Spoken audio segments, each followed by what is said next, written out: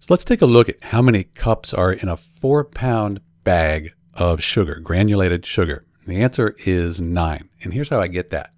So 4 pounds. So we have our 4 pounds, and 1 pound is 16 ounces. So 4 times 16 equals 64.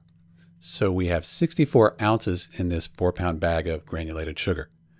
What you need to know is that 1 cup of our sugar here, our granulated sugar, that equals just about 7.1 ounces. I tried this and it really is just about 7.1 ounces. So if we want to know how many ounces are in our 4-pound bag, we need to take our ounces, 64 ounces, and we just need to divide it by the 7.1 ounces. And remember, that's 7.1 ounces in 1 cup, so ounces per cup. So do the math, 64 divided by 7.1, you get 9.01. Let's call it 9.0. You could just call it 9 if you want, because that's 9 cups. So in answer to our question, if we have a 4-pound bag, it's 64 ounces. 1 cup is 7.1 ounces. So we end up with 64 divided by 7.1 ounces. They cancel out. We're left with cups here.